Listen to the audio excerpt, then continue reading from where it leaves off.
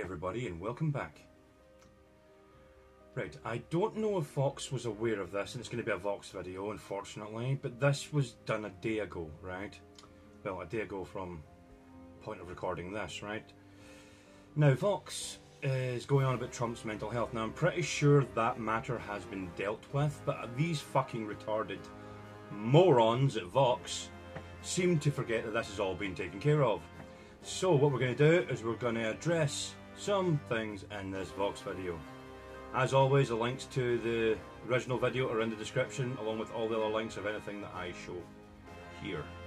So, let's dive in, shall we? Is Trump mentally unfit to be president? That is an awkward question, but it's one that's being asked on every major news network in America. President Trump's fitness for office is now the top story in the country. Reports suggest that even Trump's advisors are worried about it. Everyone around the president questions his intelligence and fitness for office. 100% of the people. Oh, fucking really? Do you honestly think I'm going to take advice from you, you weirdo? Right? You say everyone is talking about it. No, they're fucking not. Only the lunatics of the left like you. Look at this guy. What a fucking glorious idiot.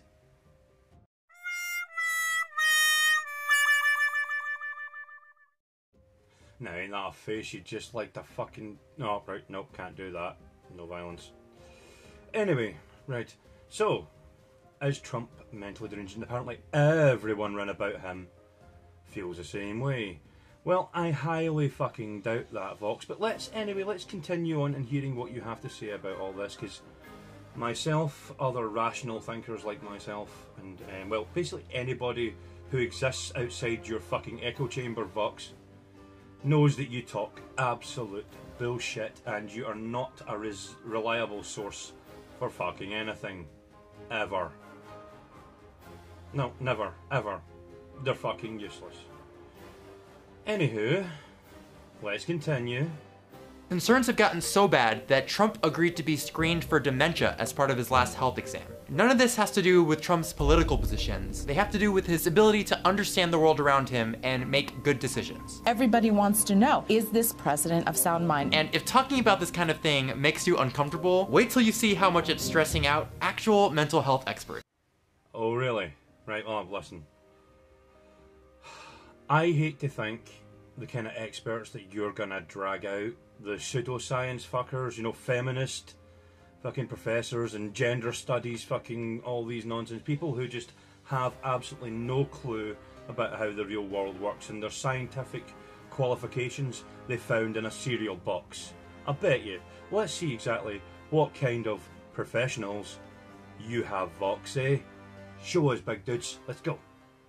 In a series of tweets, the president insisted that he is, like, really smart and a very stable genius. Last October, a group of 27 mental health experts published this book, The Dangerous Case of Donald Trump. In it, they warned that Trump's behavior shows him to be dangerously unstable, describing him as a pathological narcissist who's delusional, suffers from paranoid ideation, lacks conscience and empathy, and exhibits a host of destructive and dangerous psychiatric symptoms. Yeah, it's rough. Well, no. That book is a pile of shit. And the editor of that book, yes, she has a degree and a doctorate and all that stuff. Nobody cares because, far as I'm concerned, if she thinks that Trump's mentally deranged, she shouldn't have a job. Because I've got some proof for you coming up. Oh yes, I have. I have some beautiful, wonderful truth for all those fucking idiots out there. The truth that Trump is complete of sound mind and body for a guy nearly in his fucking 70s. You all need to fucking get this fucking thing that you've got here and actually use it, because apparently you've got the qualifications but you don't have any common fucking sense. But anyway, let's see what else you fucking morons have to say.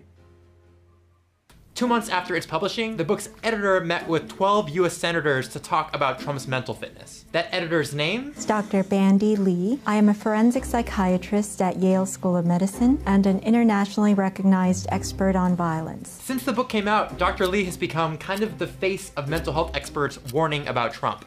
Hey retard! Yeah, you retard! Well, let's just start with her name, Bandy. Right now, and where I'm from, Scotland, the term bandy means nuts, mental, fucking tarded. Well, for example, I'll give you an example. Oh, see that guy, by the way? He's fucking gone bandy. He's gone nuts, man. Right, so with a name like Bandy, and the simple fact is you're actually pushing the fact that Donald Trump, still, even though after the White House doctor who served not just with fucking Trump, but Obama as well, he's been there for fucking years, so it's not like he's Trump's guy, has come out and said he's perfectly of sound mind and body. In fact, I tell you what I'll do, just to prove it, I'm gonna play it. In summary, the president's overall health is excellent. His cardiac performance during his physical exam was very good. He continues to enjoy the significant long-term cardiac and overall health benefits that come from a lifetime of abstinence from tobacco and alcohol. We discussed diet, exercise, and weight loss. He would benefit from a diet that is lower in fat and carbohydrates and from a routine exercise regimen.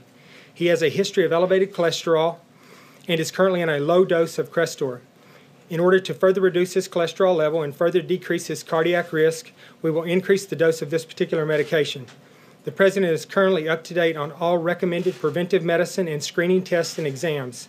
All clinical data indicates that the President is currently very healthy and that he will remain so for the duration of his presidency. Now, isn't that fucking interesting? The White House doctor says Trump is fine.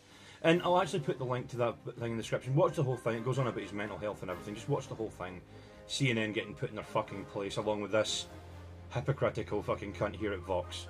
So let's go back to this fucking halfwit and see what else this fucking moron has to say. We express our consensus view that Mr. Trump is a danger to national and international security. Some of the psychological signs are impulsivity, recklessness, paranoid reactions, having a loose grip on reality, lacking empathy, having rage reactions. All of these are highly associated with violence. One thing I notice is that she starts almost every interview about Trump by saying this. I'd like to make clear that I speak for myself and not representing the views of Yale University. She did it in our interview too. I would like to make clear that I'm speaking on... That's because what Dr. Lee and her colleagues are doing, discussing the mental health of a politician who isn't their patient, is pretty controversial. And that's why I called the whole thing retarded. She has never met him, never spoke to him. She is giving a opinion that is not based on actual reality. Only based on what the fucking... Oh, CNN, those fucking cock-sucking pieces of shit at CNN, they're the ones that are making this all out more than it's supposed to be. And we've seen already that Trump is physically fine. Well, since we know that everything that comes out of Vox is generally bullshit, what we'll do is I'm going to wrap this up now, okay? Trump isn't mental. The video links in the description to prove it from the White House. If you want to watch the rest of this Vox nonsense, links in the description also. I don't believe anything that comes out of Vox. I don't believe anything that comes out of CNN. I don't believe anything that comes out of the liberal media at all. Or the mainstream media, sorry, I will rephrase. The leftist media. The mainstream, lamestream, fake news peddling ballsacks that are the media. But anyway, thank you for watching, ladies and gentlemen. Leave me your comments, leave me your thoughts. Oh, I don't really have much else to say, except for, my name is Alexander. I'll catch you in the next one.